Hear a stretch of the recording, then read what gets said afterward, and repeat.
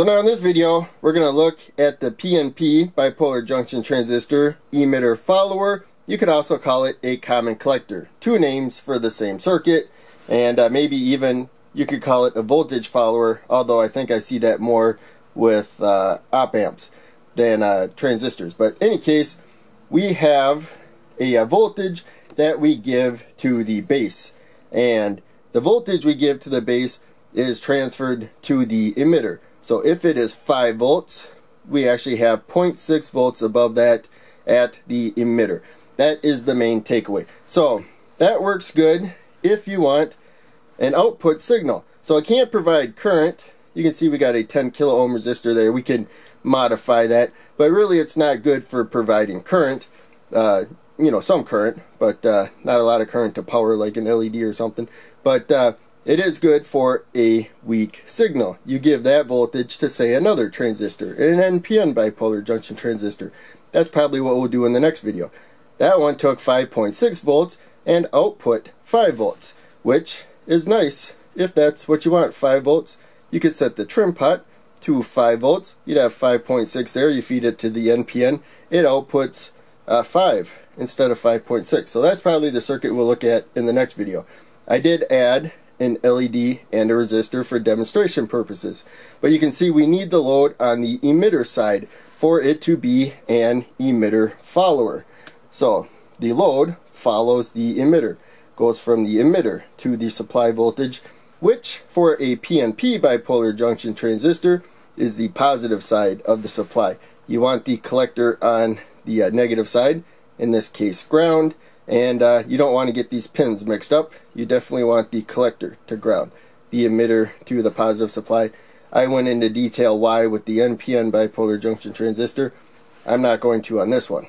Just a lot of circuits you get away with putting the transistor, emitter, and collector backwards. This is not one you want to do that. You can see here if I go turn the trimpot up to the positive supply, then we have the full supply voltage at 10 volts across the base and collector, which is fine for base and collector, but not for base and emitter.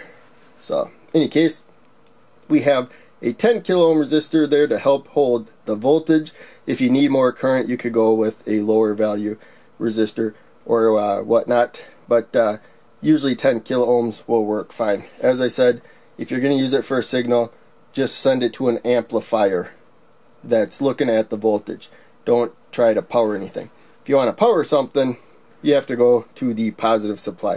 So that's what we're going to do with the LEDs, and I really wish I put the LED there and the resistor up there, but it doesn't matter. They're in series. Whichever order you put them, it will work the same electrically. It just looks a little odd. It's also a little odd that the transistor is on the ground side of it. So as I said, we got 5 volts there. It transfers that voltage, but since it's a PNP bipolar junction transistor, the voltage goes up about 0.6 volts when wired as an emitter follower or common collector like we have here. So we'll have 5.6 volts there, but we have 10 volts there, and I wrote the wrong number. I wrote 4.6 volts, but we'll have 4.6 volts across the load. So that's if we set the trimpot to 5 volts, and which will give us 5.6 out. If this was 6 volts, then that would be 6.6 volts at that point. We got 10 there, so we would have 3.6 volts across the load. It goes that way. So for this particular load, the farther we get from the positive supply, actually the more voltage across the load and the more current that will flow through it. So now here we are at the circuit on the board. Here is the transistor, so that's the collector. This is the flat edge. It's a 2N3906. Different transistors have different pin layouts, but if it starts with 2N, nothing before the 2 though, just 2N and then the numbers, then it is probably the same pin layout. So flat edge, down at the bottom is the collector, middle pin is the base, and at the top pin is the emitter. So it's facing the opposite way of how I usually put an NPN bipolar junction transistor. So we have the LED, and so more positive to top, longer lead anode up, shorter lead cathode down, and then the cathode connected to the emitter is also connected to the 10 kilo ohm resistor. We have a 510 ohm resistor protecting the LED. The reason why is because for every volt across it, we'll get about 2 milliamps of current. So it makes estimating things easier, and with a 10 volt power supply, we can get, you know, relatively close to 20 milliamps since we have 10 volts, and you get twice that, but there are some voltage losses that before it gets to the resistor. But in any case, there you can see this is being powered. We have the trim pot to the positive supply. The LED is off. I have to turn the trim pot down, and the LED gets brighter as I get lower right there. And also, if we put the transistor in backwards, right now it would conduct if the emitter was down there, so it has to have the collector down there. We have the 10 volts across the base to emitter. It's important we put it in the right direction. So in any case, there you can see we have 10 volts. I limit the current to 20 milliamps to protect the LED, and in case I put the transistor backwards, it'll limit the current to 20 milliamps. Hopefully it won't get damaged. So now let's come back to the oscilloscope. First we can take a look at the voltage of the power supply right there, and it's off of the screen because there's 8 squares there. So I can turn the dial there, go to 2 volts per square. There you can see 2, 4, 6, 8, 10 right there. So we are going to stay under 8 volts unless for the voltages we're most interested in, which we'll start off with the trim pot. So I can actually plug into the middle right there, and it's up above 10. So let's get it a little bit below 8. There you can see right there, and that's enough to get the LED going. But in any case, we can also go there, same spot electrically because of that little jumper there, anywhere along there. That's one node. That's what's called a node, where all the components are connected directly to each other with metal. So in any case, we have that voltage there. Let us lower the voltage to 5 volts, since that was the example I gave in the sheet right there. So we got 5 volts. Hopefully you could see that just fine. Now if I go to the emitter, so I'll just zoom in. If I go to the emitter, so up one spot, you'll see about 5.6 volts right there. That went up. So we got more voltage there. The main thing is though, this voltage is being taken away, the voltage you see there, from the LED. That's why as the voltage goes up, the LED gets dimmer.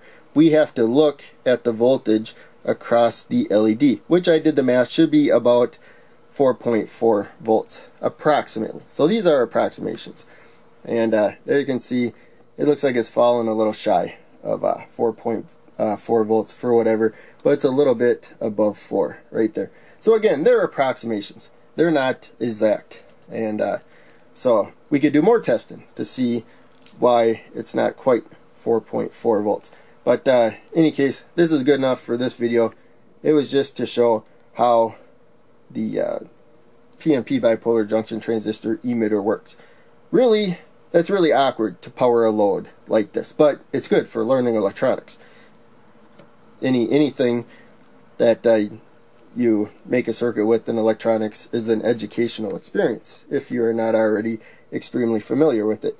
The main thing is that we set 5 volts right there, and or whatever voltage we set, and the emitter will be about 0.6 volts higher.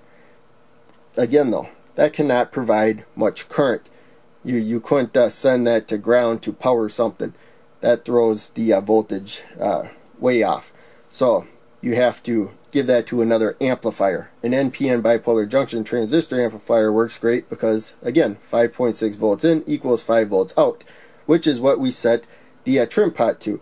And so if we had an NPN bipolar junction transistor as another part of the circuit, the voltage that we set will be the same voltage that we get out. And the NPN bipolar junction transistor is really good powering stuff at that voltage.